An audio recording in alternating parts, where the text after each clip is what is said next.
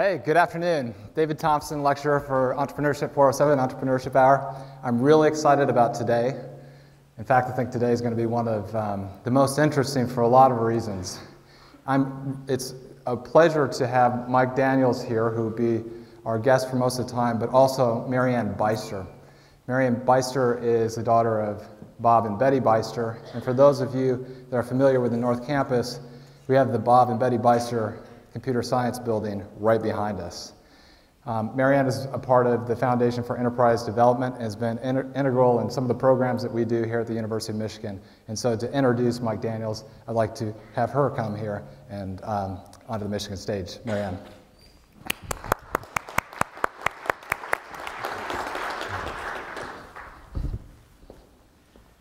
Hello, can you hear me? It's good? Okay. So again, my name is Marianne Beister. I'm the president of the Foundation for Enterprise Development. So we're a nonprofit, and we're located in San Diego. And we focus on research, curriculum, films, and books that look at interesting stories of entrepreneurship, innovation, and ownership. And I met Mike Daniels many years ago, but started working with Mike about 5 years ago.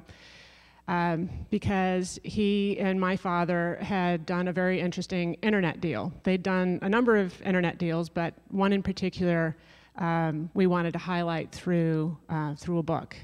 And that's the Network Solutions story.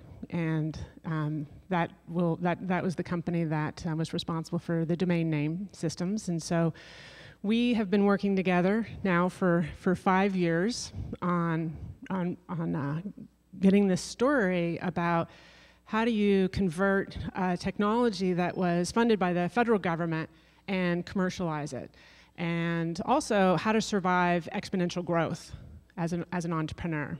And there's many other stories that that were captured in the book and that Mike will share. I think the interesting thing is, one of the interesting things is about this journey that we've had together, which is really a research and documentation and publishing of a book, is this project took just about as long as it took for them to acquire Network Solutions from the company that Mike was working at, which was SAIC with my father, and then selling the company. So that was kind of, I don't think it was as intensive in the book, but it's been a wonderful journey to have had for the last 5 years. And we had just released this book, and it's available, and this is our first stop on our book tour, and we're so glad to be here. So thank you for University of Michigan, and I'll let you guys begin.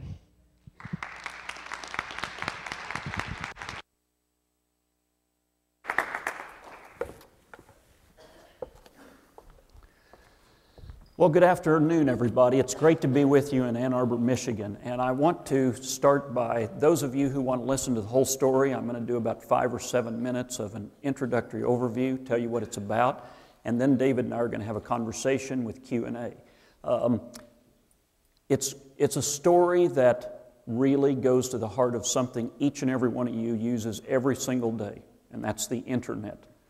And I happen to be at the Advanced Research Projects Agency, which is an agency of the Department of Defense in Washington, D.C.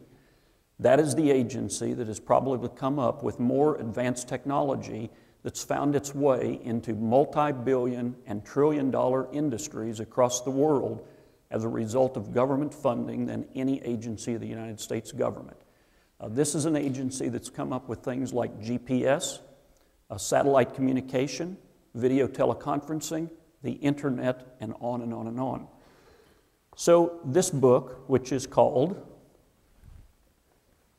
Names, Numbers, and Network Solutions, the Monetization of the Internet, really begins for me in 1969. Now, I know you don't think I look that old, but I went to Washington in the United States Navy out of graduate school at Northwestern in 1969.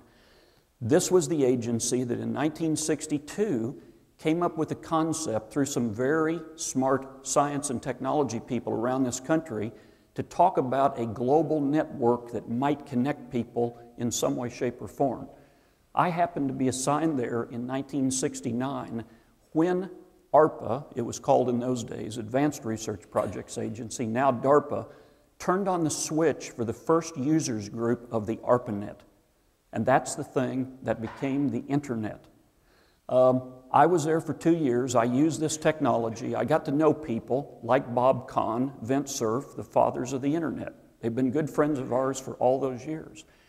I followed the development of that through a couple of evolutions of companies that we built, and one being SAIC. Bob Beister founded it. It was grown to be the largest science technology services company that was privately held, employee-owned in the United States of America. We built that to an $11 billion, 44,000-person company headquartered in La Jolla and now headquartered at Tysons Corner, Virginia, after many years. New York Stock Exchange company today. That was a great, great success as the largest company of its type in science and technology in the country. I sold my company that I'd built to SAIC in December of 1986, and I went to SAIC and then worked with Bob and everybody as we built SAIC. So when I joined SAIC in 1986, I had 270 technical people in my company, and we were about $500 million at SAIC. So you can see what happened in those years from 500 million to 11 billion. I happened to meet through a lawyer friend of mine who'd handled my deal with SAIC, a company called Network Solutions. This was a small startup that started in Washington, D.C. in 1979. This was a company that had been a small business to provide networking and other technical services to the United States government and a few commercial companies. The end of that story is I got to know the owners, I befriended them, I continued to watch the evolution of this thing called the internet through the 60s, 70s, and 80s. And in 1993, this company, Network Solutions, won a cooperative agreement from the National Science Foundation. The National Science Foundation does not give contracts, it gives cooperative agreements, grants, and they gave this company, a small business doing about $12 million worth of business, the exclusive right to sell .com, .org, and .net to every human being on earth. There were three important things about this company that I then purchased for SAIC in March of 1995 when it was doing about $14 million worth of revenue and was losing money. This is a company that only made money 1 year from its inception in 1979 to when I purchased it for SAIC in 1995. The three things that are important about this company is this company had that right to sell the domain names to every human being and organization on earth. Number two, we were the people for those 5 years while we owned this company that built out the entire infrastructure for the internet that allowed every human being on earth every day and night to type in a web address. We were the people who connected it to the underlying IP address. Without Network Solutions, nobody on earth could get on the internet. It was the most important function that we performed, and it's the same way today with a company called VeriSign, which is who we sold Network Solutions to in 2000 at the height of the internet boom. Number three, we worked with the United States government up to Bill Clinton, who was president at that time, Al Gore, Bill Daley, who was Secretary of Commerce in the Clinton administration, to structure a 161 single-paged agreement, contract, that laid out the entire governance structure for the internet worldwide. That document, which we created with our lawyers and the United States government, is still the framework to operate the entire internet today. So these are things that took many, many years to happen. I'll tell you the financial story, which is during the dot-com boom days, Silicon Valley knew nothing about the internet. I can tell you that because I've lived and worked there. I haven't lived there, I've worked there and sold companies and been on boards in the Valley for over 35 years. There was no one in Silicon Valley who really understood the internet. They came to us in Washington because we did understand it. We'd worked with it and DARPA for many years. They started to see the potential to commercialize it in the early 90s. I went to Silicon Valley, I hired myself a lawyer, I started to talk to investment bankers. So when I purchased this company in 1995 on behalf of SAIC and we owned it, We then took it public in the middle of the dot-com boom years. We took it public in 1997. We sold $69 million worth of stock on the stock exchanges. We were a NASDAQ publicly listed company at $18 a share. In 1999, 2 years later, we went on the road show and we did the largest internet offering in history. We sold $779 million worth of stock in 1999. And in 2000, we went out for a third offering and we raised $2.3 billion on Wall Street. This was the largest ever pure internet offering in history. We sold Network Solutions in March of 2000 at the very height of the dot-com boom, the stock market high for the dot-com boom, for $19.3 billion.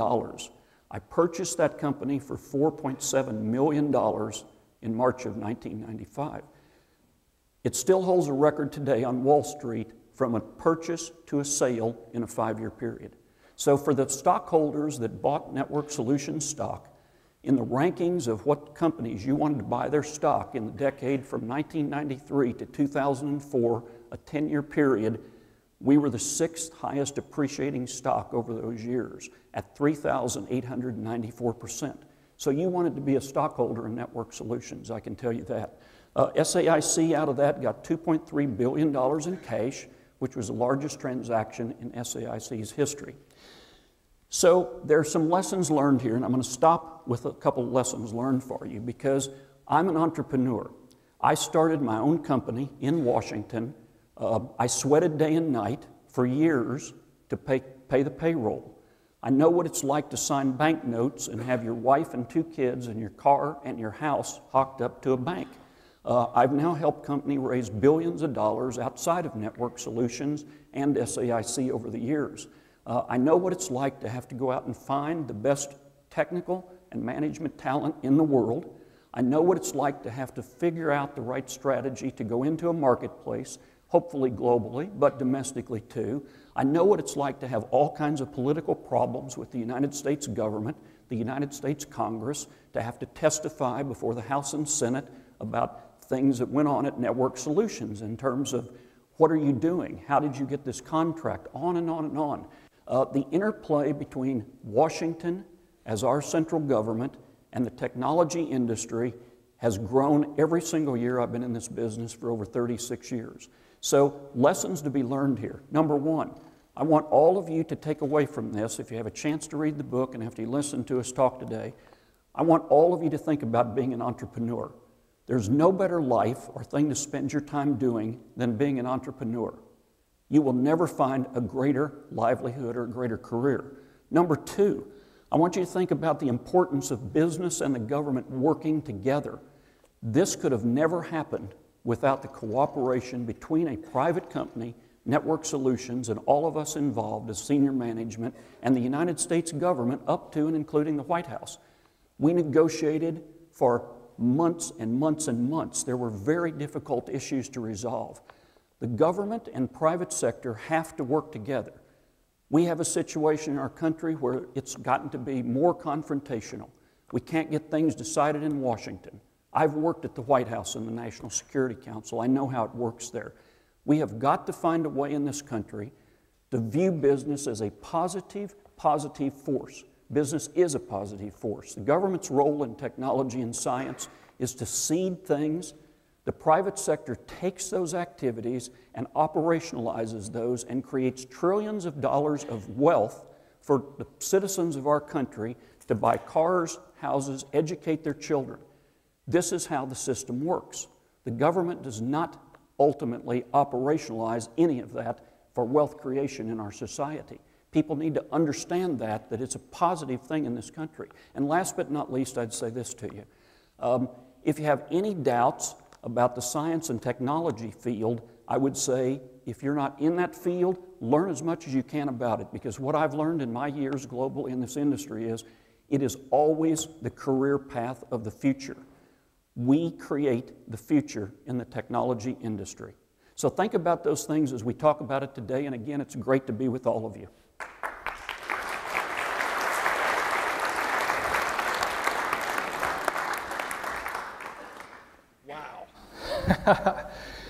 So So a couple class periods ago, we were talking about computer technology in the classroom, whether we should or should not. And so I have you to thank for the ability to email and text in class, right?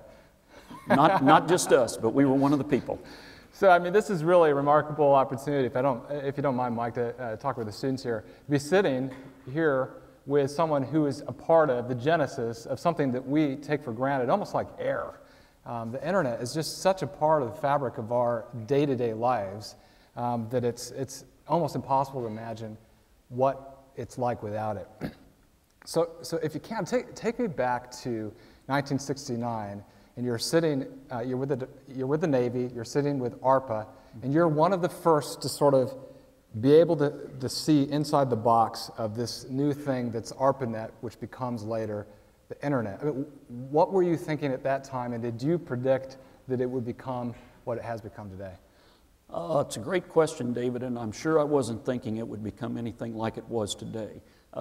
If anybody who was ever in the internet business in Silicon Valley or the Washington area or anybody ever tells you they could have predicted what happened, don't believe them, because I knew every single one of them. Steve Case started up down the street from me at Tyson's Corner.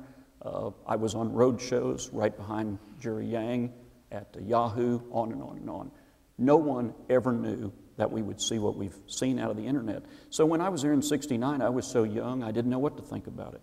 I had a job to do in the Navy for the Advanced Research Projects Agency, but what I did know was this was very interesting because I had a technology background coming out of school, and I thought, this is a very interesting system. What we basically used it for, and most of you will not remember this, you had dumb terminals that you basically typed in strings of numbers, characters, and you were able to communicate with the researchers we used in that program in the ARPANET days at Southern California, Caltech, MIT, actually here at the University of Michigan, Bendix Aerospace, et cetera, et cetera. So, you know, we really didn't know what we were dealing with.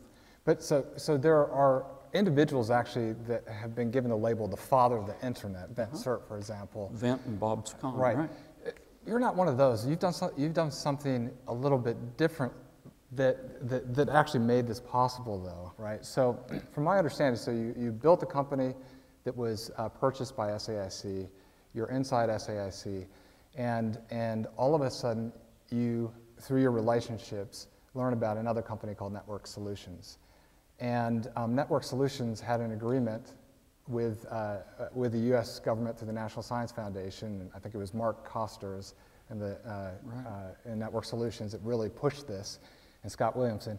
They had basically a monopoly over domain names. So take us back to that moment. When you learned that information, did light bulbs go off for you, or was that just sort of a flash in the pan at that moment? And yeah, when I think a confluence of events, and I'd say, David, that, you know, what I think one of the things you need to think about in your career and you need to learn about is these are long waves of technology. Great companies are built in the United States and globally over many, many years. They're typically not flashes in the pan.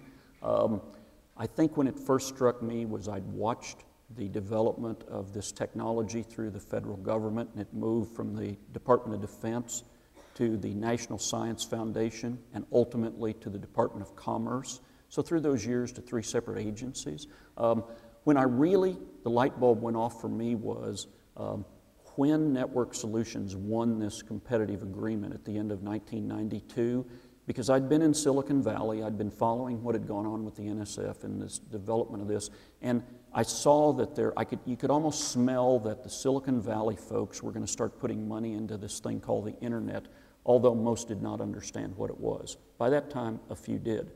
Jim Clark and Mark Andreessen, who took the first company public, which was Netscape in 1994. So the light bulb went off for me that, because I knew enough about technically, that the keys to the kingdom for the internet were what I said earlier.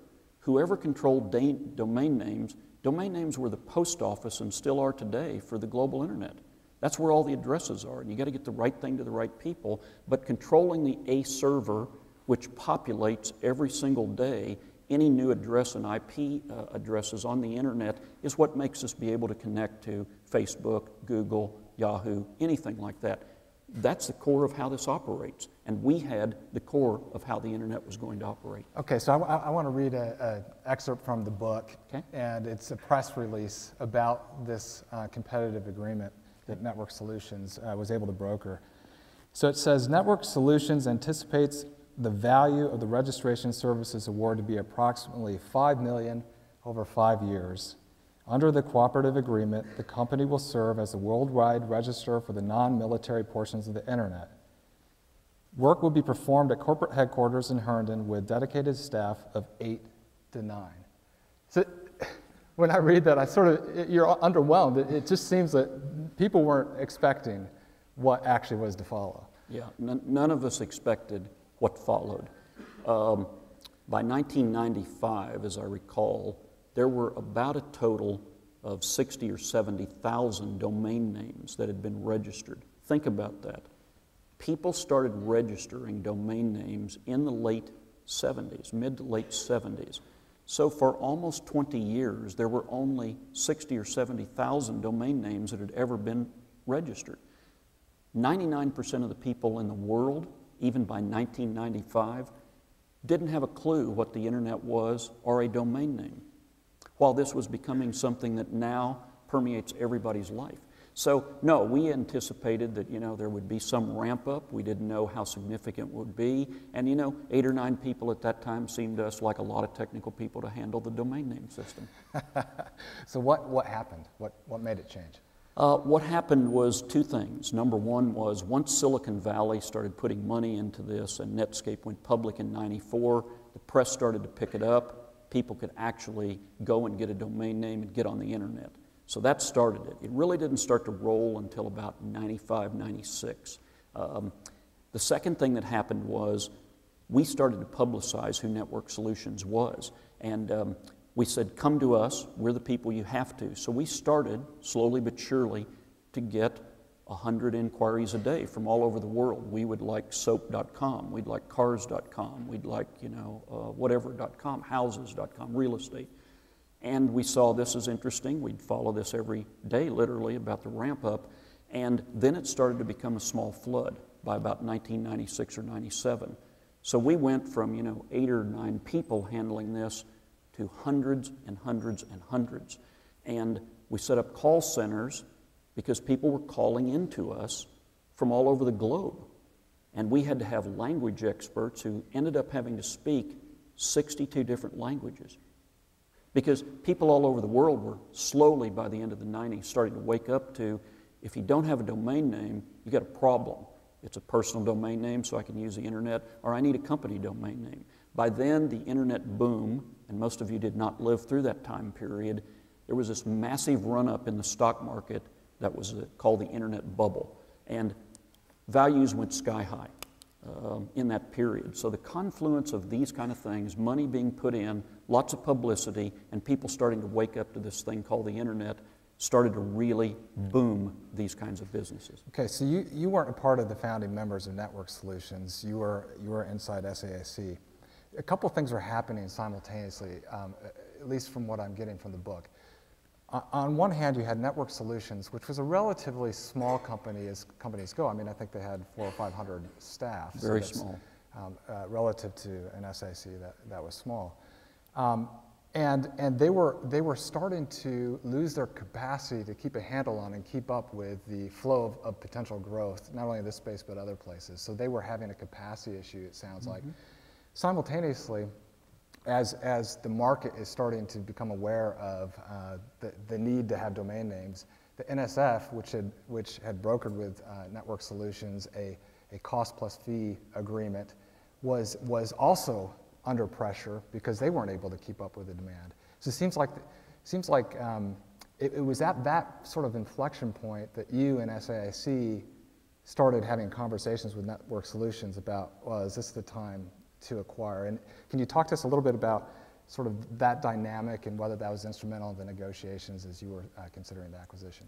Yeah, that's a great question because Network Solutions, again, was a company that just didn't make money. And they just hadn't been able to do that. So they were under financial pressure. When we actually bought Network Solutions, they basically had $50,000 in the bank. You know, their payroll was bigger than that. They were running out of money, and they saw there was no way they could do this kind of stuff. Even though the boom hadn't started, they were getting a trickle of that. Number two was, I would say that we, in talking to the National Science Foundation, the National Science Foundation as a government agency had never seen anything like this. They had no idea how to handle it. So we spent many months negotiating with them about a financial structure that would be viable for the federal government and for Network Solutions to keep us in business, to allow us to do things. So yes, everybody was under pressure, and we at SAIC, that were by then a big company, we had the financial, technical, and management smarts to be able to come in and do something like this. Well, certainly the scaling of call centers and things like that, it seems that Network Solutions would have never been in the position with its current financial or its existing financial structure to absorb that, whereas SAIC comes in, acquires, and has resources to bear to bring that out. The decision of the National Science Foundation to ultimately allow Network Solutions under SAIC to monetize or charge for domain names wasn't a simple one, though. It also happened under pressure. In fact, was pretty political. Can you talk to us about the politics that were happening there?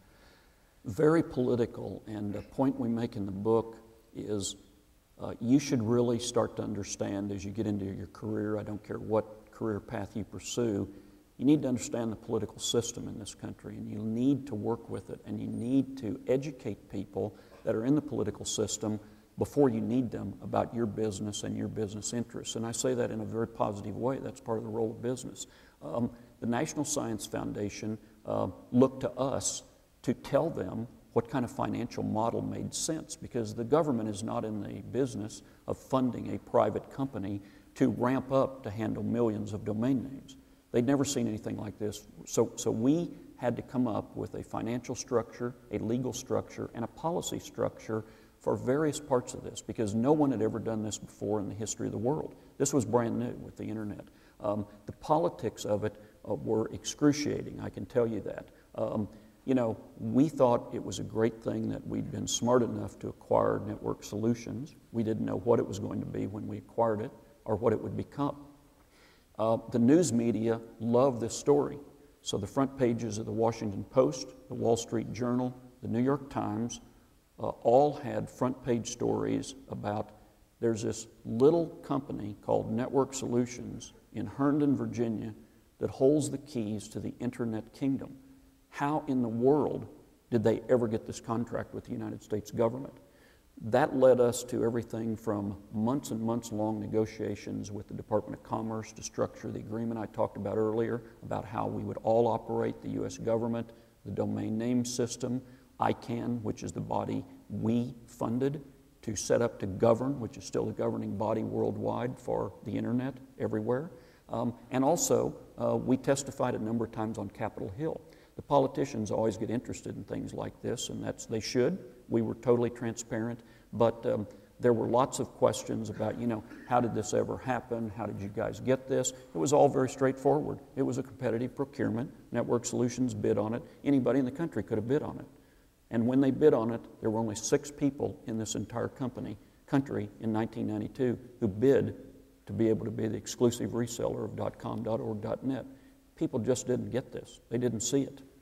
So there were also some of the early users of the internet were more in the sort of ARPA circle, or you had to be in it to know about it kind of thing. And there was a strand of thought that was the internet, purely speaking, should be free to everybody and everyone. So the whole notion of monetizing or charging for domain names was disruptive to that group of individuals. How did they respond, and was that a challenge as a part of the process? They responded very negatively because the entire technical infrastructure of the internet for many years as it evolved from 1962 and its first funding up to when we bought Network Solutions was basically a bunch of technical geeks, and I say that lovingly. I'm one of those kind of people. But they thought the internet should be free. And you know, think about the services you all use today with the different companies, the hundreds and thousands that have sprung up over the internet years. There's still this tension about which of those companies ever can make money, right? And the whole thought was, for all those years by the technology community, the internet should be free. It should be a global resource open to every human being on earth. Well, I can tell you that unless we had come up with a monetization model, and we were one of the very first companies to come up with a subscription-based model, everybody else looked to us that built internet companies. How are these guys making money? So this was a complex set of things where there was a whole community who was very negative about us and network solutions. They didn't want anybody to charge for anything. If the private sector had not figured out how to do this and charge for it, we would not be using the internet like we know it today. It might still be a very small technical thing that doesn't run the trillions of dollars of global commerce. So how did you charge? What was the fee? We struck an agreement with the National Science Foundation where we would charge $50, so it was $100 for 2 years, and the National Science Foundation would get $15 of that to put in something called the Internet Infrastructure Fund. So this was for enhancements to the global internet structure. So that was the original pricing, and then we cut it down to $70, $35 a year. So of that $50 initially, $15 was going to this fund for the architecture, the governmental inputs on the architecture, and $35 per domain name was going to Network Solutions, now a part of SAIC. Right. So from 1996, you see your revenue at about $2.3 million, and at the end of 1998, it's already up in the $14, $15 million. So this is just a rapid growth. So part of the process of Network Solutions is, you know, as you talked to us at the beginning, there was a purchase for $4.7 million, which now in retrospect seems remarkable. And then there was a sale for $19.3 billion. So how did you along the way prepare the company for that type of growth, keep pace with it so that you weren't outstripped by the growth, and then ultimately know when to sell this thing? All great questions. I would say that there are 3 lessons in your question. I've always believed, and I've worked with lots of companies that we have built and sold or taken public or kept over the years to all kinds of buyers all over the world. There are 3 components to your answer. One is, how do you do this? And how do you keep up with all this? First and foremost, you need to identify the right market. So we were fortunate that the market came along. You need a dynamically growing global or commercial domestic market that is so big that even if you bet partially wrong, you'll probably succeed versus a market that is not going to grow. So we had that. Number 2, you hire, however you can find them, the best science, technology, financial, management people in the world, and you bring them to your company. That is the key ingredient. If the chemistry is right, the people are smart, they're honest, they're hardworking, they never give up, and they have a central laser beam focused mission of what you're going to do to be number 1 in your industry, more than not, you will succeed. I've seen this time and again. So we lured the very best people we could get out of the United States government and out of the technology community who came to Network Solutions. And they came because this was one of the hottest companies in the world. And number 2, we offered everybody stock options. So they thought there's a high probability we're going to make a lot of money.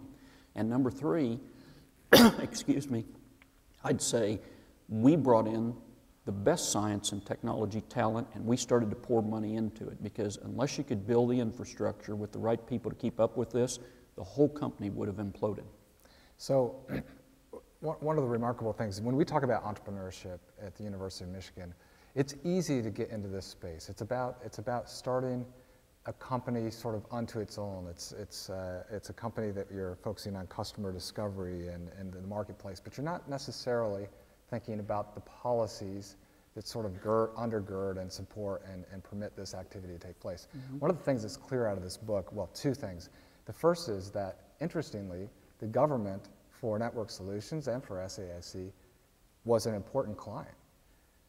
And 2, that the government played a critical role in forming, and you were part of this, in forming and shaping policy that allows some of these mechanisms in these big industries to actually function so that the rest of us can build these other types of companies. Can you talk to us a little bit about sort of your view from the inside, seeing all that process, the importance of the government, and what students ought to be thinking relative to the government and entrepreneurship? Mm-hmm. It's very important that over your career you build relationships with people who are in your customer bases, whether they're commercial or government clients. The more you get to know people over the years, the more you build up a relationship, a personal relationship, and trust. And people know that you're good for your word. And that is so important, I can never tell you. Everybody wants us to paper everything over, which we all do with lawyers, but you need to find people inside government agencies who are senior people, and it's all very transparent. There's nothing bad about it. It's the way the world works and should work, that are smart enough to understand that they can figure out with private industry, and in our case, Network Solutions, how to do the right thing for the country, how to do the right thing for a business, and how to do the right thing for the federal government. And I'd say, David, we spent months and months and months, and it ended up being years during Network Solutions, working with lawyers, financial people, contract officers, and senior officials of many government agencies who were all involved in this. And I give an unbelievable salute and debt of gratitude to key people who were at the Department of Commerce, the White House, the National Science Foundation. These were people who understood one thing centrally, which we all talked about. We want to do the right thing for everybody in the United States of America, and we want to do the right thing for everybody in the world. And this internet could become the mechanism that builds thousands of companies and creates trillions of dollars of commercial commerce. We did start to see the possibility of that.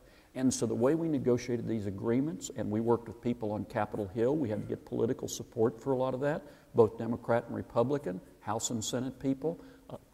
It was hundreds of people literally negotiating, talking, and building a basis of trust to do the right things. This is the way things like this should work between the United States government and the private sector in this country. So when the sale of the company happened, two things were possible then in SAIC at least. One, because of SAIC's employee ownership model of distributing wealth within the company, there were certain employees got to receive some benefit of that sale, presumably. And two, the company, SAIC, was able to then take some of those assets and reinvest them in other sectors. How did you see that process enhance SAIC's long-term growth and prosperity as a company? Mm-hmm. There are two answers to that, and I think the first answer is when we bought Network Solutions, I went to Bob Beister, who was a CEO and founder, and Bob and I talked for many months about doing this. And we talked about whether to bring Network Solutions into a much larger science technology company, SAIC, or whether to keep it outside. From day one, my argument was we need to keep it as a separate subsidiary. Why was that? Because SAIC was a large government contractor. The government contracting mentality space, the types of people who work in those places, who are great people, great company, are just not an entrepreneurial, fast growth, high ramp-up business. These are companies that are great companies that are built on solid financial bases over 10, 20, 30, 40, 50 years. SAIC was started in 1969, so it's 44 years old, right? Network Solutions was going to be in the middle of the dot-com revolution where everybody was nuts. Everybody in that company that I brought in worked literally 18 hours a day, 6 or 7 days a week for 5 years. People literally killed themselves because if you didn't, you couldn't keep up with it. That is what a fast growth, high intensity company in the tech industry in boom days looks like. And did anybody regret it? No. People would sleep there. People would not go on vacations. People would stay because they saw that this was an unbelievable opportunity to do something that no one in the world had ever done before. So, those were kind of the ingredients, and inside SAIC, SAIC used the $2.3 billion that we got out of all the offerings as SAIC sold down its shares and Network Solutions became a public company and was basically owned by public investors. That money was reinvested in SAIC, and not only did the stock price of SAIC in those days go up dramatically, so all the employees who owned stock in the company got an enormous amount of wealth out of that. But the other money was reinvested and literally helped SAIC grow larger for the next 10 years. So I want to provide an opportunity for students to ask some questions, but before we do, can you briefly describe to us, you know, you've clearly been a part of some waves and some trends. The internet is no small trend. But I remember when I was living in Europe and thinking how lucky the Europeans were to be able to text so easily and come back to the States. And at this time, which is now some years ago, texting was really hard. I mean, you got charged to receive text sometimes, to do text. It was just, people didn't do it. It wasn't a part of the culture. You changed that. Mobile 365. Can you just quickly describe that company, and then we'll open up to student questions. Sure. All of you who are text addicts with SMS or MMS, Mobile 365, after I stopped working at SAIC in 2004, I've basically been involved in helping people all around the country build high-growth technology companies, either private equity, venture capital, whatever. Mobile 365 was a company based again in Northern Virginia, in the Washington area, and these were very smart wireless mobility technical guys who came from other companies, and they put together Mobile 365 with 3 founders, and they transported the technology from Europe. So they were the company that built the largest single global network that connected the largest number of mobile operators globally. So we connected 800 mobile operators globally with any device could run on that network. So we are the people who brought SMS and MMS in a big way to the United States of America, and we ended up selling that company in 2006 to SAIC in Silicon Valley, which was then bought by SAP for $6 billion. Since I text all the time, personal thank you for doing that. Glad you did. Yeah, and I'm sure everyone else here feels the same. I'd like to open it up quickly for a few questions from the students. Reminder that this is being videoed. Yep, straight up here. Yeah, I know you mentioned that you say that we have to put so much trust in the government or relationship with it. That said, I was wondering what are your thoughts on the recent NSA revelations with the Dragnet collection and the PRISM systems that so far, from our understanding, we have private companies giving away our data to the government, and then they're taking that metadata for our own safety, they say. But I was wondering what your opinion on that matter is. Is your question really about the current NSA and the things you're reading about? Yeah, from being someone that you said you worked on the National Security Council, and so I'm sure you guys have discussed the type of technology that that's involved with those programs, maybe to some extent. And I was just wondering what your opinion is going forward in the technology industry, in the relationship between private companies and the government, particularly the NSA, and do you see it getting worse or getting better, or going forward, what's going to happen with NSA, essentially? Yeah, it's a great question, and I don't have a good answer for you. I'd tell you that the debate in the technology industry in this country has gone on for probably a good 20 years about where the lines are for privacy and security in the private sector versus the government. The government, under legislation in this country, NSA in particular, has always had the ability to tap into these kinds of companies. Especially in the internet business. They've done that. We now know it. It's on the record. So, you know, it's a very blurry line, and I think the only way it's ever going to be resolved is for continued political resolution. That'll have to be done in Washington, frankly, at the congressional level, where there will be either executive orders out of the White House, or the Congress will simply say there's some framework where you can only go this far down the line. There are lots of checks and balances in that system. You've read about some of them. But as the internet has pervaded everybody and every place in the world, it's a really good question. And I don't think anybody has a very good answer. The government's answer has tended to be, you know, we need to collect lots and lots and more and more and more. But it's clear that in some areas, a lot of people have a lot of trouble with that. So it's not an easy one to resolve, and most of the internet companies have a big problem with it these days, as you know. Not easily resolved. Yep. My question is a bit, I guess, more cheerful. You mentioned startup companies in Virginia, Network Solutions, and then this Mobile 365. How would you say the startup culture is over there as opposed to in the Valley or in New York? The answer is these are very different places. And I'd be simple about it because I give this talk in Silicon Valley and Washington and at different tech conferences around the world. What's the difference between the greatest concentration of advanced science technology degreed personnel in the United States resides in the Washington, D.C. area, primarily in Northern Virginia. Silicon Valley has fewer degreed people, but is a totally different culture. The difference is, well, Northern Virginia does not have the type of entrepreneurial culture that the Valley does. No place does in the world. That's why people still go to the Valley. The differences are, and they're not bad or good, they're just the differences. In Northern Virginia, most of the great tech companies that have been started, not all, but most, have been started by people who worked in the United States government or in the military. And they are people who did not start their companies to make money. They started their companies to help the United States of America. And I can tell you, because I'm one of those people, and I know everybody who started every company there for 40 years that's ever grown to be successful. Silicon Valley is, I never met a CEO in Silicon Valley, I shouldn't say that, I met a few, but hardly any who ever worked in the United States government or ever worked in the United States military. I've asked a question in conferences over the years in Silicon Valley, how many of you started your company here to help the United States of America? I've had maybe 2 or 3 hands out of hundreds and hundreds of people. So if you want to chase the next big thing, and it's worth chasing lots of times, I'm a guy who says it is, and you want to make a lot of money, you should go to Silicon Valley. These are different cultures and different places.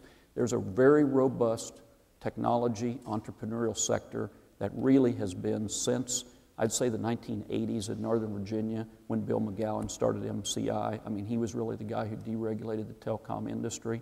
Then in the 90s, Network Solutions, Steve and the guys with AOL, on and on. We were we were the internet guys. You got a real combination of a robust entrepreneurial environment. New York's hot at the moment, but it doesn't hold a candle in terms of either volume or numbers of people to either Northern Virginia or Silicon Valley. Well, I would love to ask more questions, to have the opportunity. For those of you who want to ask more questions, Mike will be around here along with Mary Ann to answer those for a few minutes afterwards. The book, Names, Numbers, and Network Solutions, is on sale here for $20. Thank you for starting your book tour here. University of Michigan, join me. Thank you. Thanks a lot. Thanks, David.